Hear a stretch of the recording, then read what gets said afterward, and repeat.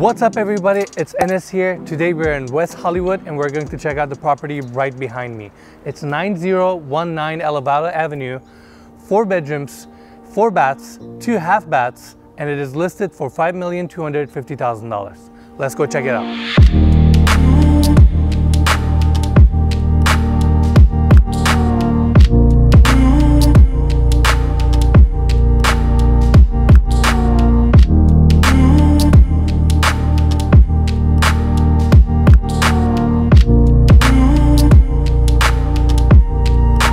So we are in the front of the property. We have a smooth stucco finish throughout.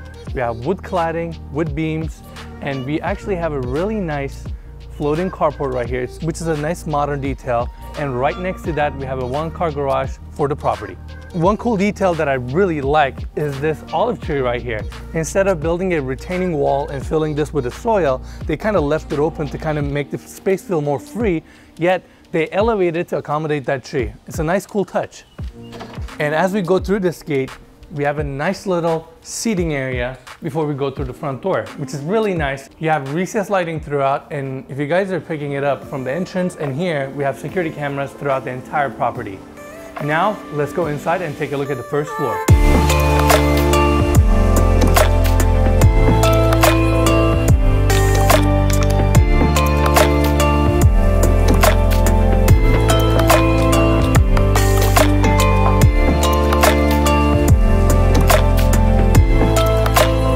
So they have a glass door which leads you into the property, and now we're in this hallway. So the stairs go basement level and the upstairs to the bedrooms. On that side we have the 1-car garage, and if you follow this hallway you have your living room area and the kitchen, and then through those glass doors you have an incredible backyard space. As we go through the hallway, we can see all this glass is bringing a lot of natural light, starting with this one. This is actually the outdoor dining area, which we'll get in a minute, and we have glass on the other side where the stairs are, just bringing all this natural light to the property. Then I'm gonna start with the kitchen. We have a Taj Mahal courtside island design right here with the bar seating. It's actually a really good size island.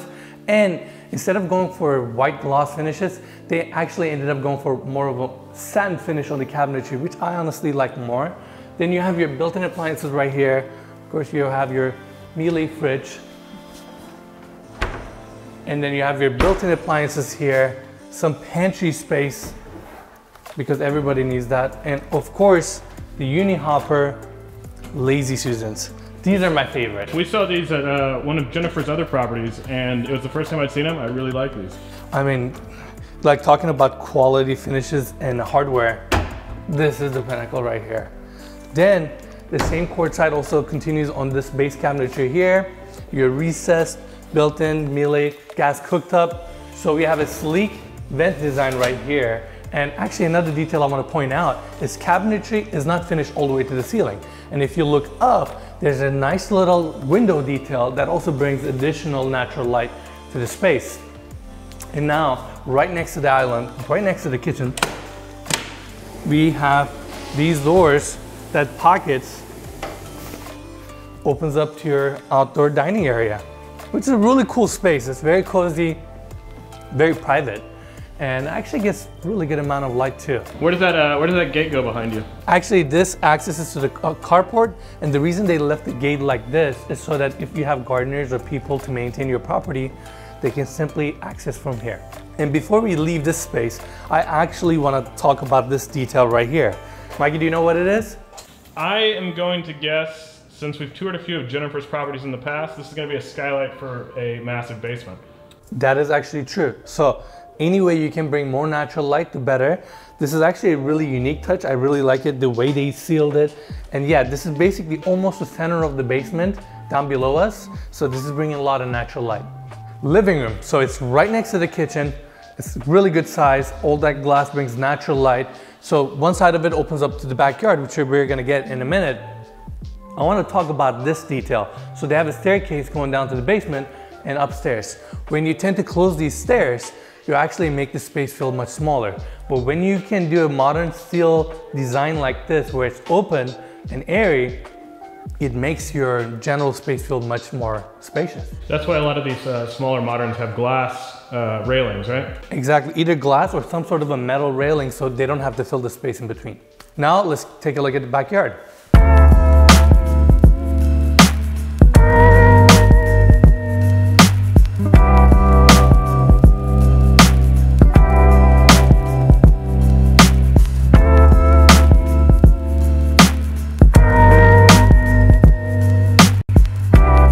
We have these, of course, Fleetwood pocketing doors here too, because it's LA and weather is amazing here all the time.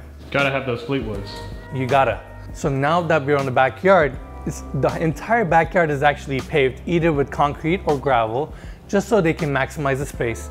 Then we have a nice outdoor seating area right here. It's covered, built-in speakers, lights throughout. And if you follow me this way, actually, kind of the backyard area continues. They have another additional kind of seating area here and the basement access from here, because they do have a bedroom on the basement, which we'll get in a minute. So that's a staircase that leads down to the or a ladder that leads down to the basement, yeah? Exactly. So now I want to talk about this pool design. Mikey, are we used to seeing pools like this? We are not. And let me come around the back of you just so these people can see what we're talking about. It's a little different. So let me explain to you guys a little bit. There's a couple reasons why they ended up going for a direction like this. Number one, it could be as simple as they didn't want to dig into the ground and they wanted to utilize by building an above pool to get the height that they needed. Number two, making a statement piece. This is a little different. You're not used to seeing pools that are above the ground for the most part. Number three, when you do have a tight backyard, when you build the pool right into the ground, most people won't come close to the edge of the pool because they will feel like they're gonna fall into it. They won't utilize this space right here, the 3 feet within the pool. But if you build an above pool, people tend to get much closer and feel comfortable with it. So I believe combination of all the reasons that I just mentioned, they decided to go with this direction, and it's actually a really cool pool. So of course, every good pool comes with one of these, and this actually has a really cool water feature. Check it out. So we just turned it on, and why don't you come over this side, Mikey? Because it's gonna create, if you can look right here, this spillaway effect right here, which it starts, which it just did, and it will actually build up, and you will see a much more significant water flow right here in a minute. And while we're seeing that, actually they did a really cool plaster design, natural stone throughout the coping and the entire pool. It's a nice little peaceful setup right here. Yeah, it's really tranquil back here. It really is, Mikey.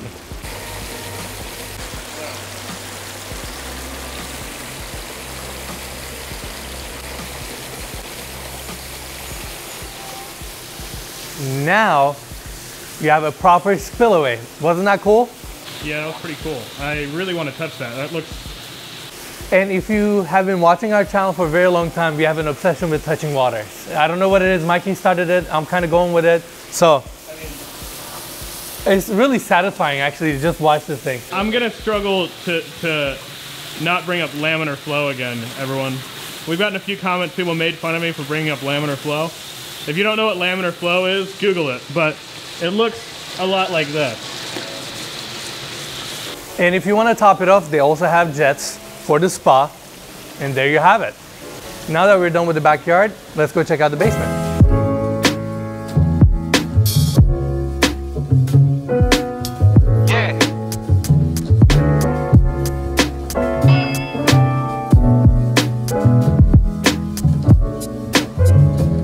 Now we're on the basement level, and this basement is so spacious. I mean, what do you think, Mikey? It's pretty huge. You got a nice bar over here, and you have pretty much a whole screening room. Yeah, I mean, your secondary living room area, screening area, entertainment, you name it. The space is so big it can accommodate a lot of things.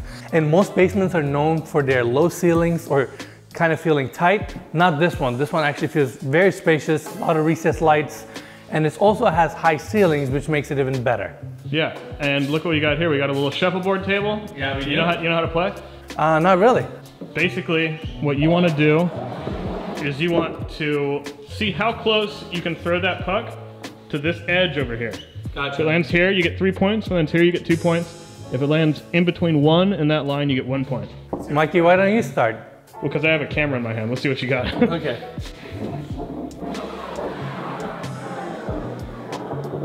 pretty good right there. Pretty good. Yeah. Now, Mikey goes. Full-time realtor, part-time shuffleboard guy. I'm trash. Heck of a game. Well, thank you. I did my best and it worked out. So, right underneath the stairs, they did a little bit of a sitting and play area. I kind of like it. A little poker table. And Mikey, what did we talk above us? Ooh, we have that little skylight that we saw by the outdoor table. Exactly. So that is bringing natural light to the center of the room. And this quartzite countertop, I mean, it's almost like a secondary kitchen here. The only thing it's missing is a cooktop.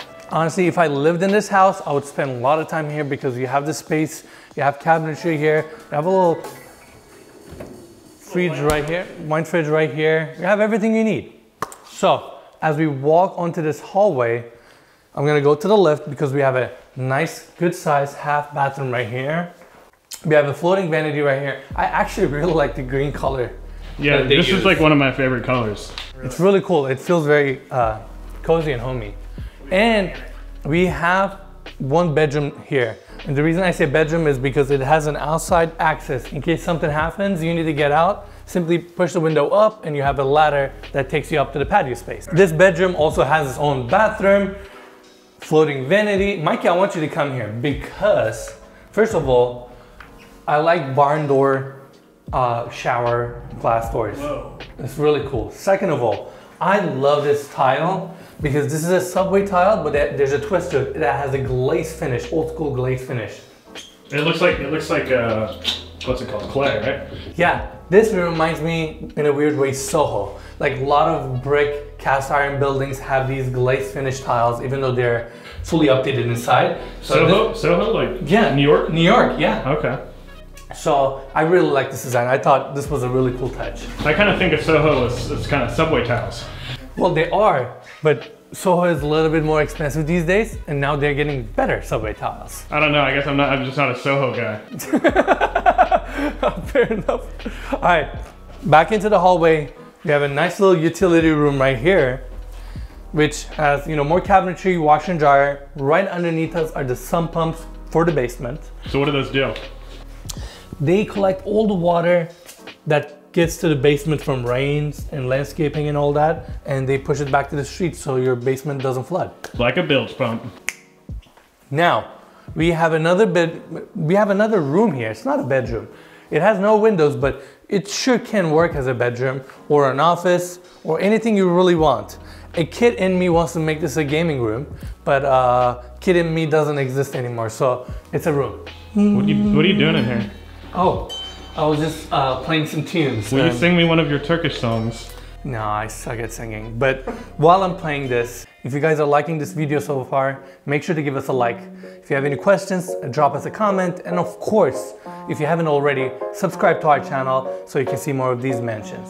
Now we're pretty much done with the basement level. Let's go upstairs and take a look at the bedrooms.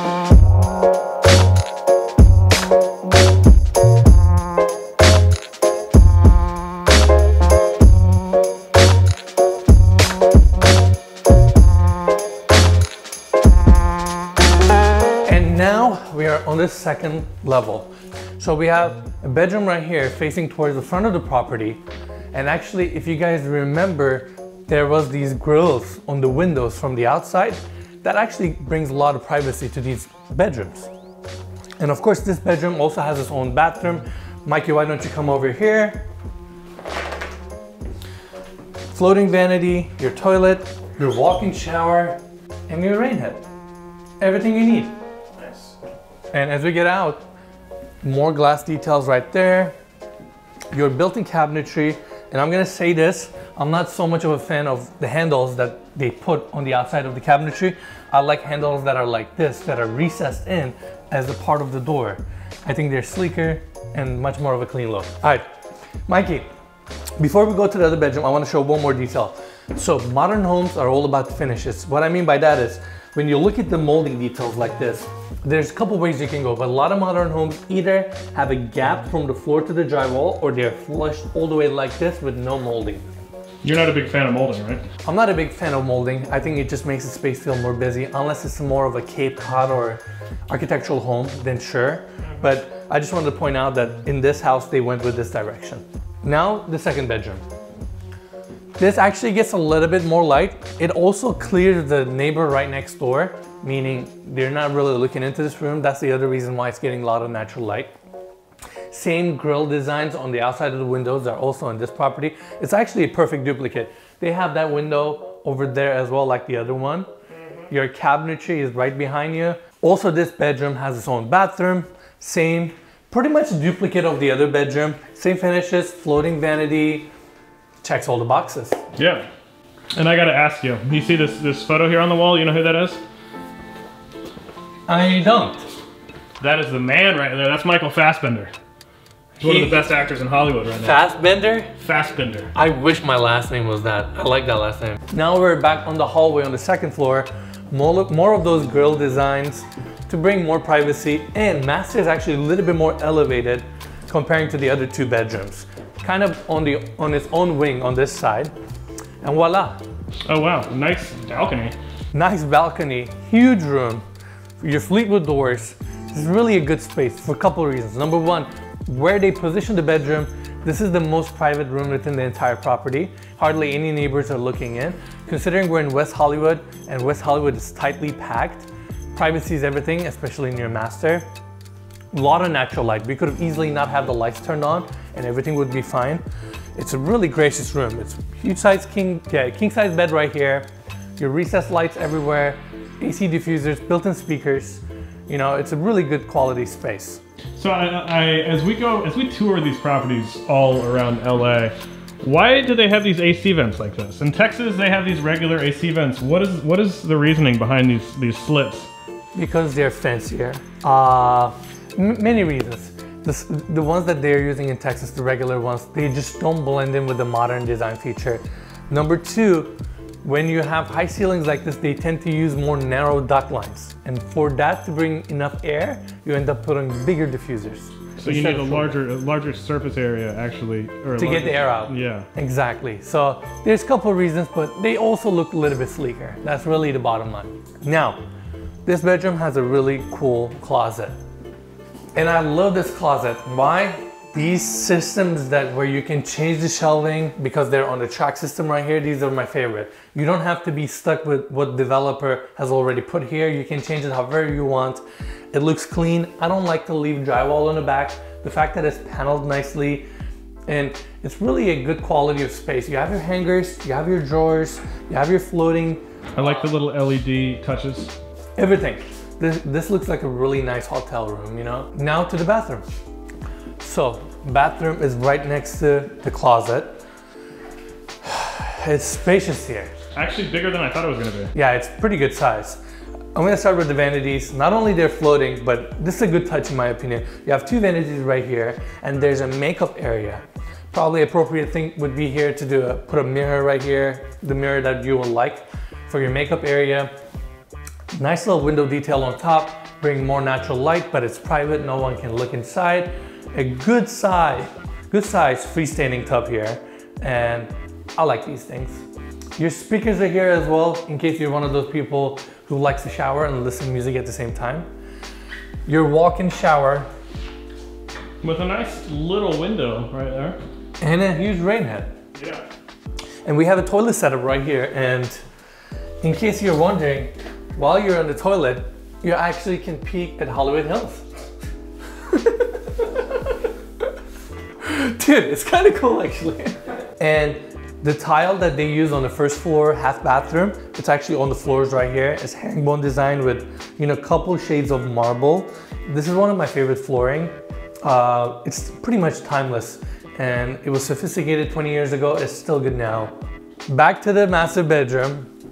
Let me open these Fleetwood doors. So you can expand your master bedroom area, get a little patio space.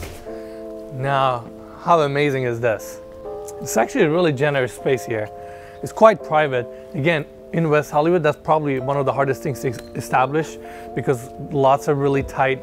And They have this frosted glass railing here in case you want to lay down here, do sunbathing. You're private. No one can honestly see inside of the balcony here, right here. And we have a nice little overlook of the pool. Exactly. And now that we're on this level, you can kind of see some of the finishing details on the exterior of this property. So they have these aluminum slits right here where they finish up the stucco. That's the kind of to break up the space. And also in the world of construction, they call that an expansion joint. That allows stucco to expand and contract so that stucco doesn't really crack a lot. And that's pretty much it for this video, guys. I hope everybody enjoyed it. As always, if you have any questions, drop us a comment and you'll get a response from me. And if you enjoy our content, make sure to subscribe to our channel. And if you really, really enjoy the content, y'all should check out Enes on Instagram at Enes Yilmazer LA, Trey on Instagram at Trey Has Pride, and me on Instagram at Airs World. We'll be posting more content every Tuesday on our Instagram, on our story of us touring these mansions around the hills. Me, Enes, and Trey, if you'll come with us, Trey? Yeah, I'll be there. You'll be there? So be there or be square. That's right. And we'll see you guys next Monday.